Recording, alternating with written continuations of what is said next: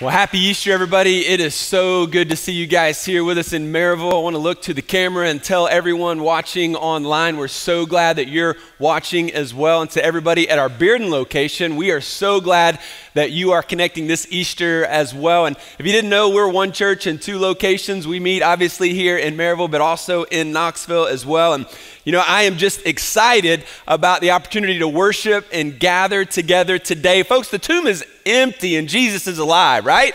We excited about that today? Praise God for that. And I believe there are many people here today, probably for the first time, or maybe it's been first time in a while. And I just want you to know that you are in a place that is welcoming and free to really discover who God is. I don't believe anybody's here by accident. I think there have been a series of events that have kind of orchestrated this moment, this day, for you to be here and really to experience what you are experiencing. And this is a place where you can ask questions and you can discover who God is. And I think for many of us, we kind of think that sometimes life is just about breathing and paying bills. And that's how life kind of feels sometimes. But when we understand who Jesus is, we realize that he offers us not only forgiveness, but purpose. Not only purpose, but he offers us power to live in our daily life. And when we discover who Jesus is, that purpose, that power begins to live within us, and then everything begins and starts to make sense around us. And he gives purpose behind even all of the pain that we've gone through in our life. And so I'm glad that you're here. And I pray that today, my biggest prayer is that God would change your life, and that some of you who have never committed your life to Christ, that today you would actually commit your life to Christ. And that choice is really yours. You know, you can continue to live your life without Christ. You can continue to kind of do what you're doing, but if you do that, you're going to continue to experience that sense that there is no purpose or there is no meaning in your life. You'll continue to experience that feeling of just having no peace in your heart. And what Christ does when we begin to understand who he is and we commit our life to him, all of that begins to decrease, and that purpose and power then begins to fill our heart. And that's what I want you to experience today if you've never experienced that. I love a good movie. I love a good story. And every good movie, every good story has the protagonist, that is the good guy, the hero. And also there's the antagonist, that's the bad guy, that's the villain. And if you were to list your top, 1, 2, 3 movies of all time, I guarantee you that movie would have that classic bad guy, the classic evil character, right? Every good story does. And in fact, let me give you a few examples. And this is for, the older crowd. But this old movie has stood the test of time. Back in the day, it was good, and you could watch it even today. And if you were to see this person's face, from the gate, that's an evil person, right? The Wicked Witch of the West. Was it the West or was it the East? I don't know. The West. Okay. So the Wizard of Oz, right? Obviously, the look, the laugh, everything about her, the music behind when she's riding that bike or the broom or whatever it was, super evil, right? Now, how many of you guys are Harry Potter fans? Anybody at all? Okay, lots of Harry Potter fans. And you know this bad guy. Oh, applause for the bad guy. Okay. Welcome to church. No, you look at this guy. I've never actually seen the movie. He's the one of whom we do not speak. I do know that, right? And he's obviously a bad guy. He's got the look. The whole deal is pretty scary. I'm a little intimidated just standing up here with him.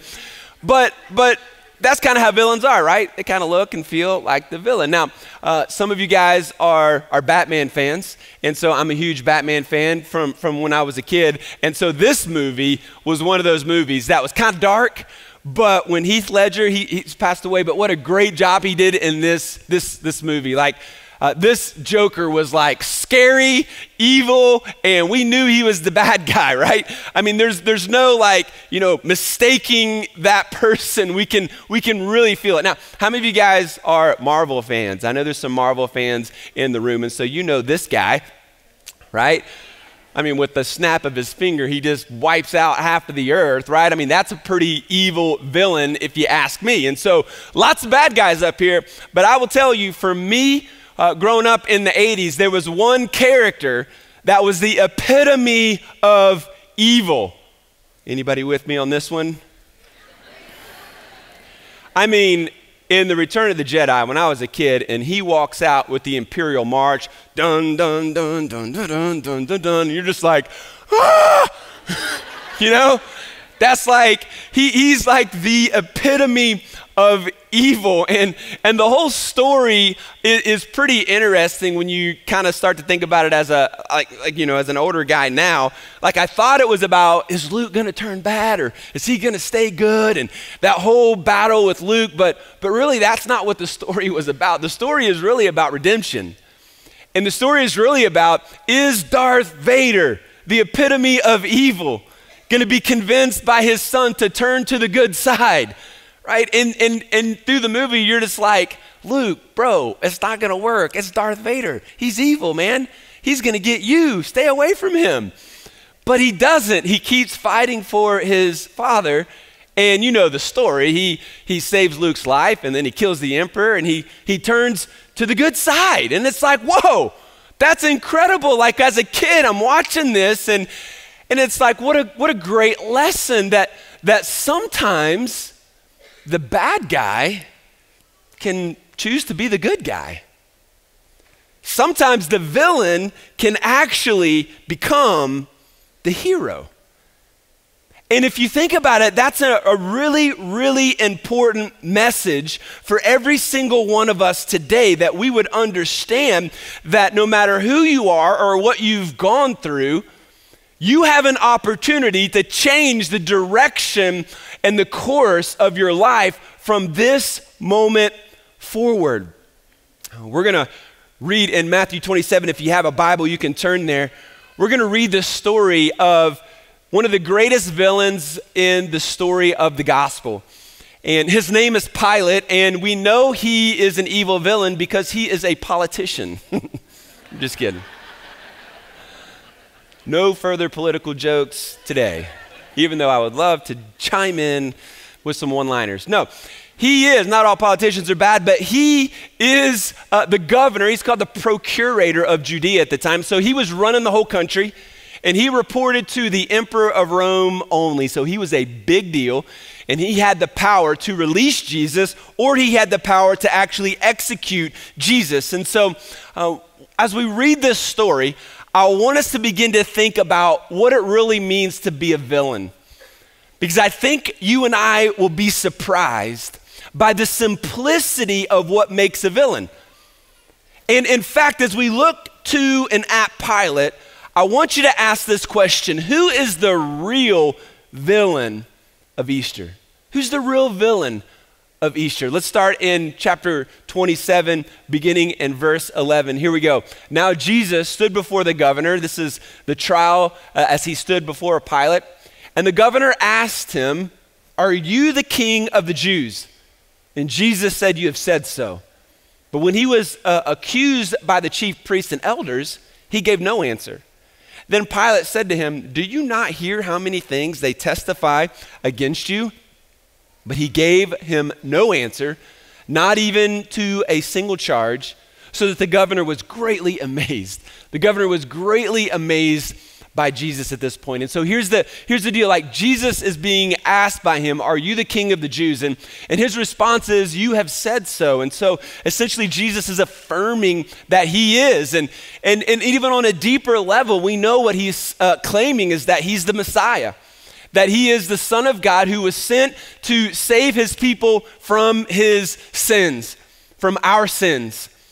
And so essentially, though, as Pilate moves forward, Pilate's making a grave mistake, and it's what makes him a villain. And if we're not careful, if we don't look through the lens of the gospel this morning, then we'll miss it as well. But here's the reality, if you want to take some notes. Pilate didn't believe Jesus. That's essentially what makes him the villain. He doesn't believe that Jesus is the Messiah. He doesn't believe that Jesus is the Son of God.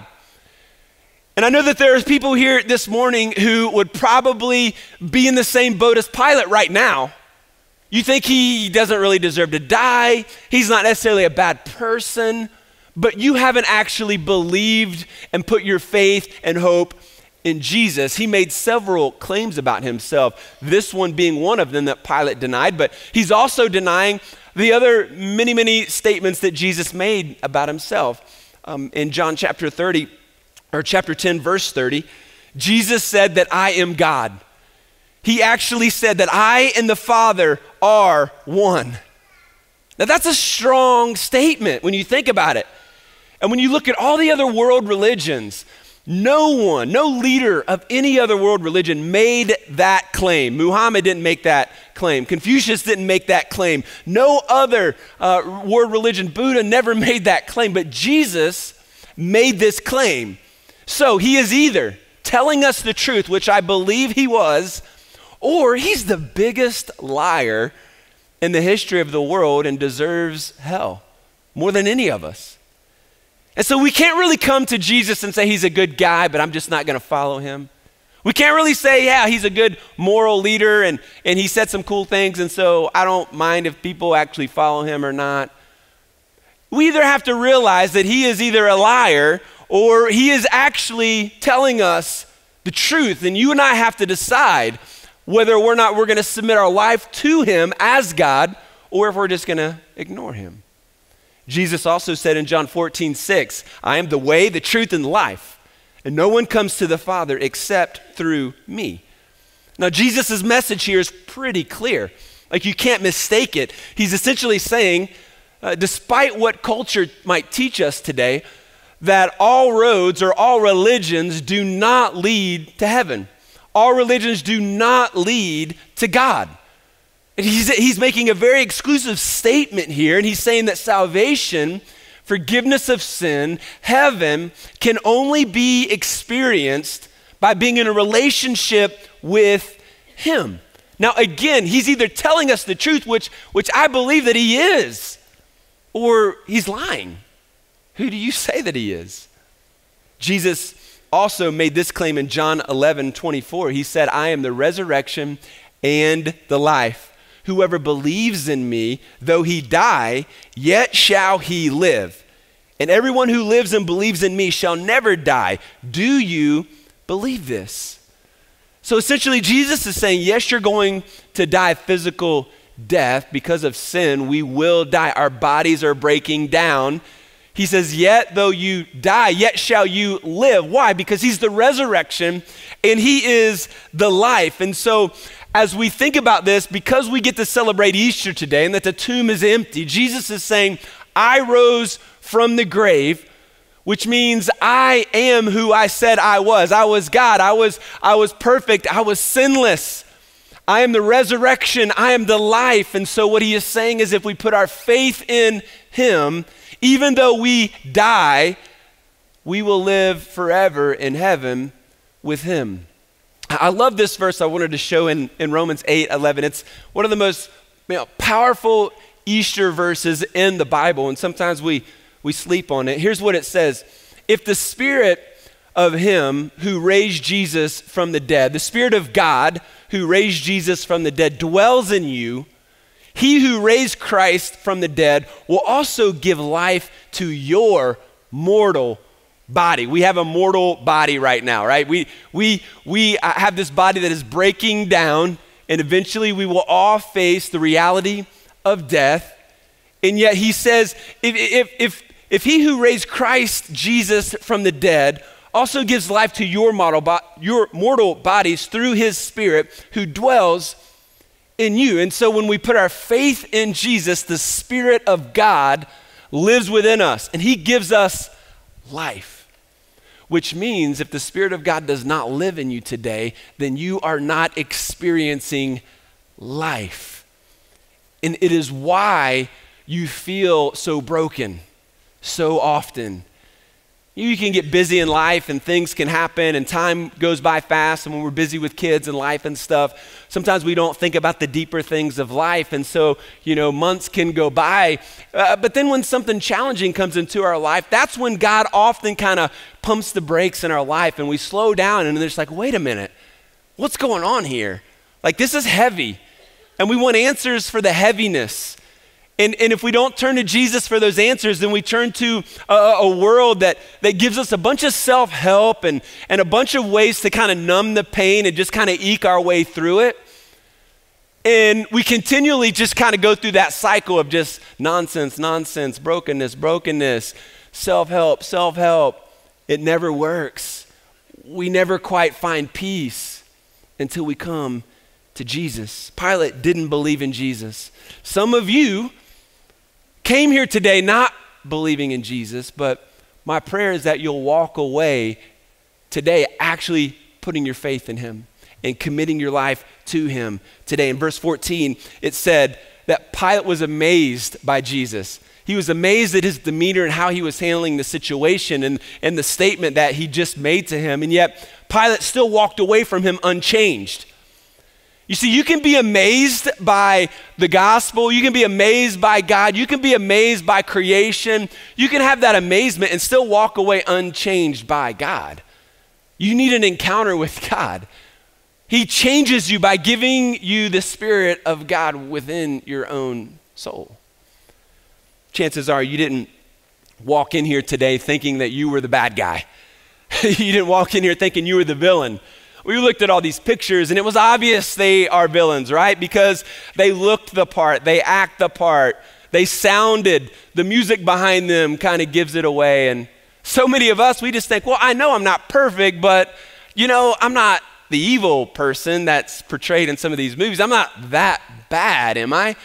We all kind of think that way. We don't look so bad. Maybe in the morning we look bad, but then after a shower and a brush, we kind of fix ourselves up. And so we don't tend to think of ourselves in this light, but the Bible actually paints a different picture. And it's a picture that we've got to understand about who we are. We've got to know who we are before God can actually begin to change us. And so this is what it says in Romans chapter 3, verse 10. God says there's no one righteous, not even one. There's no one who understands. There's no one who seeks God. Think about that for a minute. There's no one that's good. There's no one who understands. There's no one, not one person in the history of the world that seeks God. All have turned away. They have together become worthless. There is no one who does good, not even one. You see, when you look at the holiness of God, when you think about the holiness of God, when you read the Bible, especially if you read the Psalms and you begin to see the holiness and purity and sovereignty and power of God, when you begin to think about that and he begins to speak to you and open up your eyes to understand who he really is, then it becomes clearer and clearer that I am unrighteous, that I'm not a good person. In fact, that I am a villain of God. The Bible says that before our faith in Christ, we're an enemy of God. The Word of God teaches us that you're not just born a Christian. Just because your grandmother was a saint and she loved Jesus doesn't mean that you're going to heaven. Like, you have to make that decision. You have to experience that life change just like she did. Right? And so this is what the scripture teaches us. And so essentially what that means is your best day is still a bad day in God's eyes. The very best you could do is still a bad day in the eyes of God. And so what do we do with that? Sin deceives us, right? We think we're better than we actually are. And that leads us to think that we don't really need God. Especially in our culture where we have resources and jobs that take care and provide for, our basic needs. And all of a sudden, God becomes secondary. God becomes this, person that we need when someone, or someone passes away or something like really, really bad happens. But outside of those moments, do we really need him? And sin blinds us to the reality, and it's broken our relationship with our Creator. There's no way for us to know God. There's no way for us to experience a relationship with him apart from Jesus. And you can't earn that. You can't just start living a better life and then God say, okay, this guy's starting to get it. You can't live a certain way that God, you get God's attention and he decides to love you more. You can't buy it, so it's not about how much money you can give. You can't earn it. God does this amazing thing. He sends Jesus into a broken, sinful world to save broken, sinful villains who chose to go our own way instead of follow his way. And so Jesus dies on a cross, and he was taking my place. He's taking your place. He dies the death that you and I deserved, and that death pays for our forgiveness. God couldn't just say, okay, Trent, you're forgiven. That would make him an unrighteous judge, an unrighteous God to just say, oh, okay, it's not that bad. Come on in. Like, wait, no. Sin is evil. Sin breaks relationship, and you can't just smooth that over. Somebody had to pay for that. And it was either going to be me, or I was going to trust in the death of Jesus as being that payment that gives me that forgiveness. And the same is true for each of us. And the good news is he offers that to you today. He offers forgiveness. He offers a relationship with him. He offers his Spirit to dwell within you. And that is the good news of Easter. If Jesus didn't raise from the grave, then we're all wasting our time. But the truth of the matter is that he is alive, that the tomb is empty. And because of that, we have the ability through him to have forgiveness, to have hope, and to have a relationship with God. And in the Bible, when people put their faith in Jesus, it says that they are baptized. And in Acts 2:41, it says those who accepted his message were baptized. And baptism doesn't save us, but it's a symbol. It's that outward symbol of the inward commitment that we have made. And so it's me saying that I'm going to go public with my faith. I'm going to let everybody know that I follow Jesus. And so, we kind of, in our world, we kind of mess up that whole thing. And so people will, baptize babies or pour water on their head. And so we think that means something, but nowhere in the Bible does it say we're to do that. Everywhere in the New Testament, it says someone puts their faith in Jesus, and then they symbolize that faith by being baptized. And some of you have maybe never done that. You'll have the opportunity today to, yes, put your faith in Jesus, but then secondly, just like in the New Testament, go ahead and take that step of baptism and follow him today. Some of you might say, well, yeah, man, I think I did give my life to Christ, but I've never been baptized, or maybe I was sprinkled as a kid or baptized earlier, and I kind of got it flip-flopped. And so you might say today, I want to take that step. And here's the great news. We've got shirts, we've got, shorts, we got hair dryers if you need a hair dryer. We got everything that you need. We're gonna video it and stream it online so that Aunt Flossie in California can watch it if you want her to. So there's really no excuse to obey God today. And so we want to give you that opportunity. But Pilate doesn't believe Jesus, right? That's the first thing that really makes him the villain of the story. And it makes us the villain of the story as well. But he's not done, and truth is, neither are we. Let's keep reading in chapter 27, verse 15. It says, now at the feast, the governor was accustomed to release for the crowd any one prisoner whom they wanted. And they had then a notorious prisoner called Barabbas. So when they had gathered, Pilate said to them, whom do you want me to release for you, Barabbas or Jesus, who was called Christ? For he knew that it was out of envy that they had delivered him.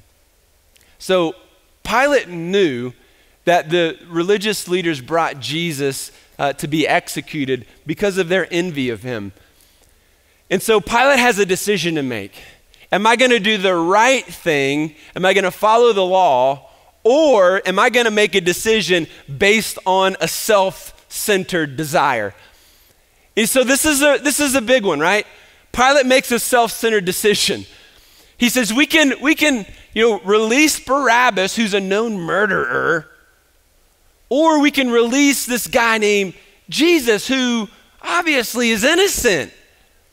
But then the crowd starts chanting, crucify him, give us Barabbas.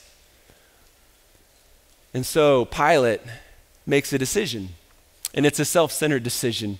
Why? Because he is more concerned about pleasing the people than he is about doing the right thing. He's more concerned about keeping his job and making people happy instead of doing the right thing. Now let's ask, who's the villain of Easter? You ever made a self-centered decision just trying to please the people around you, trying to get acceptance by friends, trying to get acceptance by the people at work, trying not to ruffle anybody's feathers, and then deny and ignore the right thing? You see, every single one of us have done it. Pilate did not have the courage to do the right thing, and he made a self-centered decision. Here's the next thing that he did in verse 19. Besides this, while he was sitting on the judgment seat, right?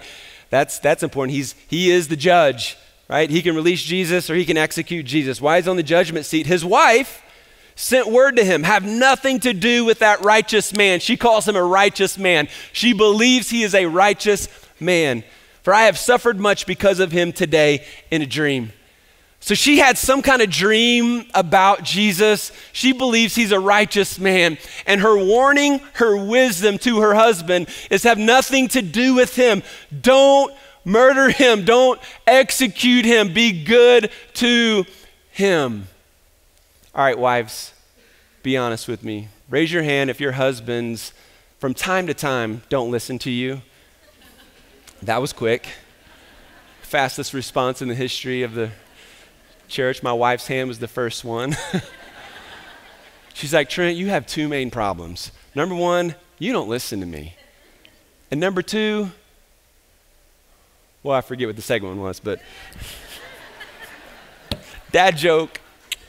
Gotcha. No, I mean, our wives aren't always right, guys, but a lot of times they are. And there's a lot of wisdom there. And so what Pilate is neglecting here, what he does is he ignores wisdom and he gives in to the peer pressure. And he ignores wisdom. Now here's the truth. Some of you have wise people in your life who are trying to coach you, encourage you, who are trying to lead you to live and do what God is asking you to do. But you just ignore them. And you just go to what you want and you go to what you think is right. Why? Because of friends, because of the mob, because of the crowd, right? I mean, our culture today is not any different, right? The mob mentality of if you go against what everybody, popular culture says is right, you go against it. Mob mentality rises up. What will you do? Do you listen to wisdom or do you give in to the crowd? You see, Pilate is the villain because he does exactly what you and I are faced with all the time. And so I think every single one of us, man, let's think about this. Who's in your life right now that's been saying the same thing God has been trying to teach you, and you've been ignoring it? And you've been running from it. Proverbs 19:20 says, listen to advice and accept instruction that you may gain wisdom in the future. Wow. What a powerful voice that we would listen to advice and accept instruction to gain wisdom in our life. Pilate was unwilling to heed the warning, but he's not done yet. Let's keep going. One more point here, verse 24. So when Pilate saw that he was gaining nothing, right? He's gaining nothing. So he knows Jesus is innocent. He's trying to, lead the crowd to release Jesus, but he's gaining nothing from them. Rather that a riot was beginning, he took water and he washed his hands because the crowd saying, I am innocent of this man's blood. See to it yourself. And all the people answered him, his blood be on us and on our children. Then he released for them Barabbas, and having scourged Jesus, whipping him, delivered him to be killed, to be crucified. So Pilate is washing his hands here. It's a symbol of him saying, hey, this is on you guys. I didn't want this. It's all on you. But unfortunately, you can't do that in life. Like, Pilate tried to escape responsibility. He had the control. He had the power. And he's trying to escape the responsibility and put it on other people. But every single one of us is responsible for our own sin.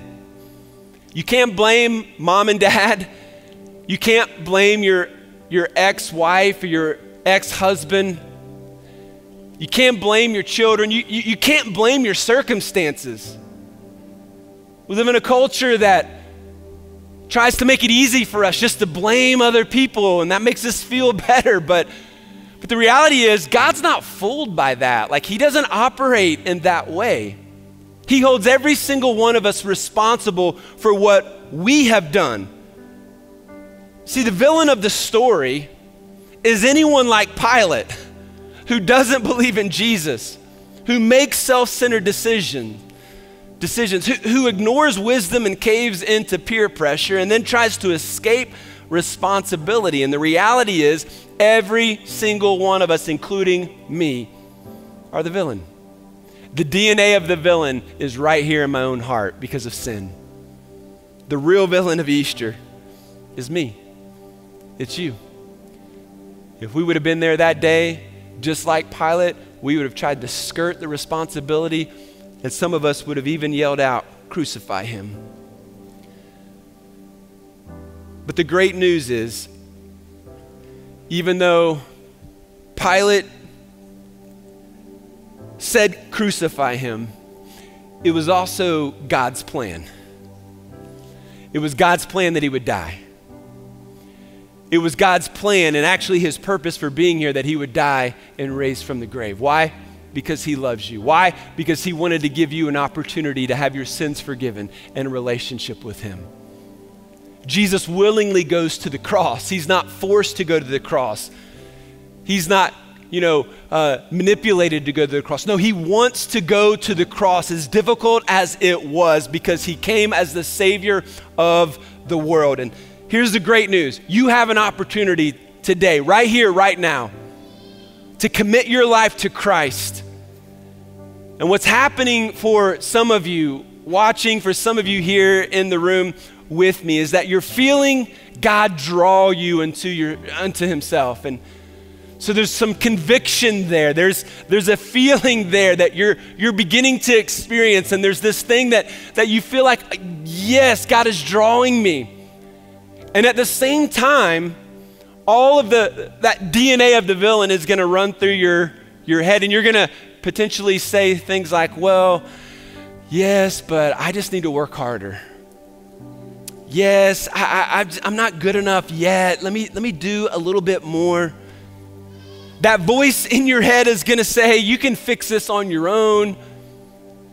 And so every one of us are just gonna begin to kind of have this internal battle. But let's be clear, Romans 10:9 says this: if you confess with your mouth that Jesus is Lord and you believe in your heart that God raised him from the dead, you will be saved. Some of you have never done that. Some of you have never committed your life to Christ. You've never admitted that you are the villain, that you are a sinner in need of forgiveness. And that's step one.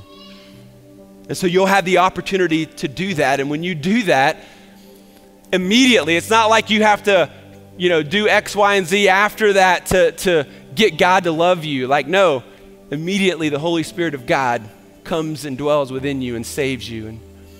And then, as the scriptures taught us, that your next step would be to get baptized. And so we want to do that today. And I want to give you the opportunity to do that today. And that opportunity is right here, right now. Would you bow your heads with me? All over the room, people dealing with various issues. And so I would just ask that you would just respect this moment and the quietness of this moment. If you'd like to give your life to Christ, if you want to receive his forgiveness, commit your life to him, you just make this prayer your prayer.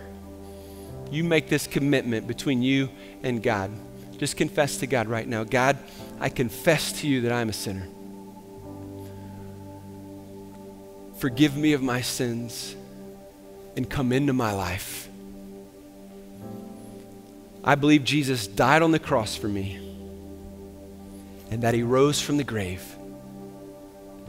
And I need him right now.